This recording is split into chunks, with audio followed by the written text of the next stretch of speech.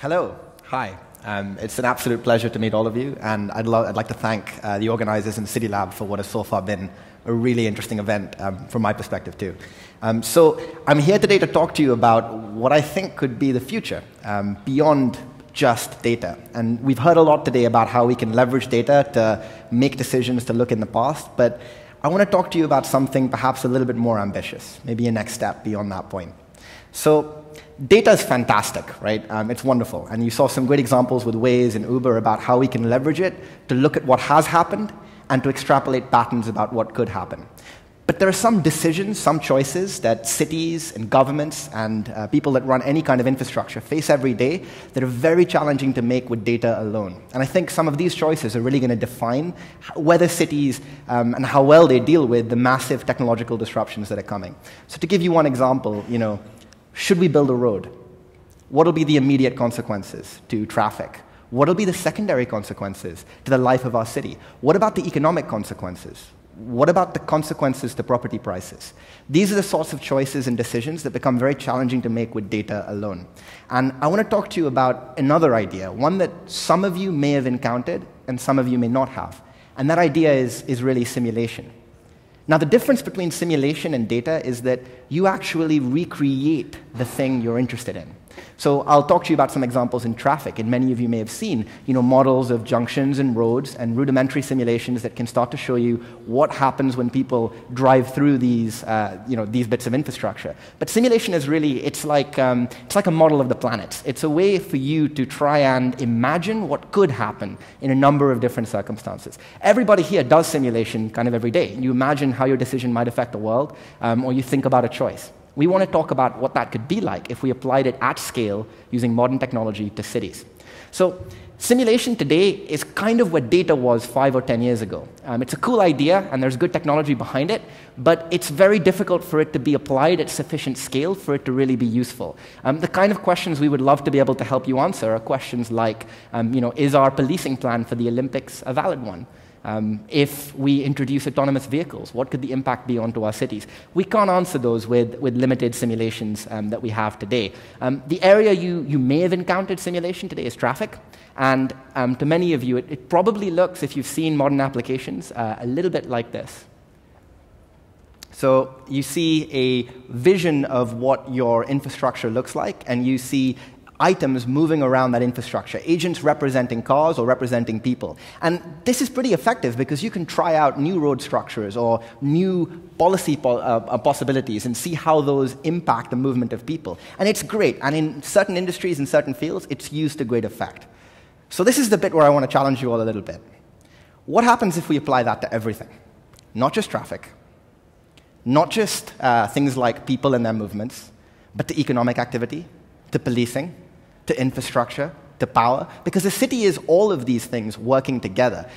There's a little joke at my alma mater in the computer science lab at Cambridge, and the joke is that cities, cells, and people, what do they all have in common? You have absolutely no idea what they're going to do, and you have absolutely no idea why they do them. And that's because they're all complex adaptive systems, and that means that they're hard to understand analytically. But if you build models, if it were possible to really build a model, if you will, a practice city, for what could happen when we make choices, then we can't see the future, of course, but we can start to change how we think about the information we do have and the choices we are able to make. So bear with me for a moment, and let's imagine what that might look like. So let's say we take our original city model, right? And that was cool, that was nice, but let's expand it, Let's have a model, a one-to-one model with several million entities, maybe even hundreds of millions, representing every single piece of transport infrastructure that we have. Every road, every car, every bicycle, everything that we need in order to try and understand the way people get around the city. But let's not stop there. Let's combine that with a model of every single other method of transportation, from tube systems to bus systems to tram systems to everything. And that's pretty cool and pretty impressive.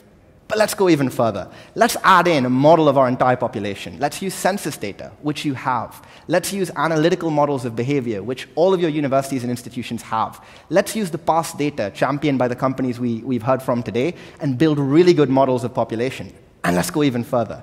Let's add in all the data that information providers and power companies and other institutions already have access to about all of their infrastructure. And let's put that together with the things we're really interested in, like economic activity, like property prices, like outcomes for people within our cities. And in the end, what we end up with is something really that hasn't existed before, a true oracle, a true model of what the infrastructure, people, and systems of a city could be like when they act together. Now, this is a pretty awesome idea, but what's much more interesting is that we kind of need to do this. It might seem like a novelty, but without it, there are certain questions we just can't answer and certain disruptions we simply cannot manage. And I'll give you an example, autonomous vehicles. Now, let me ask you guys a question, a rhetorical one, of course, but a question. What happens if all of the vehicles in your cities become autonomous? You can't answer that question with data because we have no data. These events have never taken place. We don't know what their impact could be. And what's worse, their impact is more than simply the immediate consequences to traffic. There are so many ways in which these opportunities, which seem so exciting, can also cascade into hundreds of challenges. What will this do to the power systems that support our cities? What will this do to people whose economic livelihood depends upon these activities? What opportunities will it create for areas of property and areas of the city that have previously been underserved or where driving wasn't convenient? With the kind of simulation we're talking about, we could model autonomous vehicles. We could work with the operators that intend to provide them, and we could actually create laboratories that cities could use in order to try and explore those questions in a proactive way. And I'm talking about more than simply nice visualizations. I mean real hard data being generated by these models that you can incorporate into decisions around how you now design roads, how you now think about regulation and pricing. And what we're finding more and more with the partnerships that we're doing, such as very early ones with the City of Manchester and the government Smart Mobility Catapult, is that more often than not, while cities may lack data, they have a ton of institutional knowledge, a ton of experts, and a great many people that can help build these models in various forms. So let's take another question, pedestrianization. An innocent idea at first, but one that has profound implications across cities. Especially profound as we think about new builds and new cities across the world and expansions to existing infrastructure. These ideas, again, result in interactions between many different systems and with reactions that take place over a long period of time as well.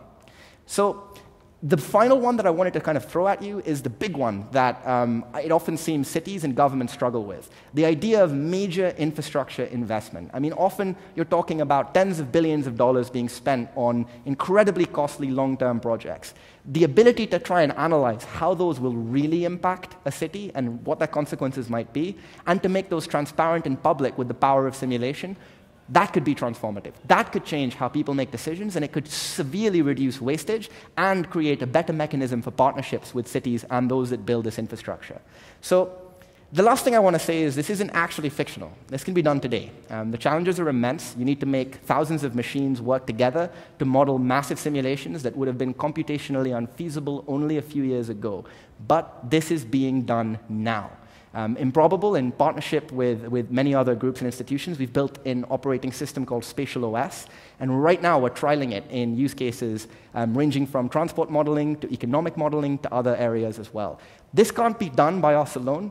We need partners now in the form of cities and institutions that are willing to share with us their insight and work with us to help improve their decision-making processes. I want to go a little bit further. I want to make a little bit of a kind of a call to arms to cities. Ride-sharing has disrupted cities, and it has come out of the blue. I think the next 10 to 20 years will see hundreds more disruptions like this, from the sharing economy, from automated infrastructure created by citizens, from the drone revolution that is coming too, in areas like package delivery. I want cities to own that disruption. I don't simply want to have them react to it, but I would like them to be able to explore predicting what could happen and to make decisions today that can help mitigate the damage and exploit the opportunity that they create. Lastly, and perhaps this is a little controversial, I actually think this represents a massive financial opportunity to cities. By creating platforms like this in conjunction with technology partners, you have created a massive asset that companies like Uber, Waze, and others are very interested in interfacing with, because it gives them the opportunity to leverage the existing infrastructure of the city to help make better decisions about how they organize their own services as well. Cities today are consumers, but I believe they can be providers of valuable resources that can help them profit profit from the coming disruption. I also feel that this can create a point of regulation, which in conjunction with our partners we've seen a great appetite for. If cities were in effect an operating system, then through the APIs of that operating system, through the rules of that operating system, you can come to define how you would like to see change evolve within your infrastructure. Thank you so much for listening. It's been absolutely fascinating hearing all the talks, and I look forward to meeting any of you in the future as well. Thank you.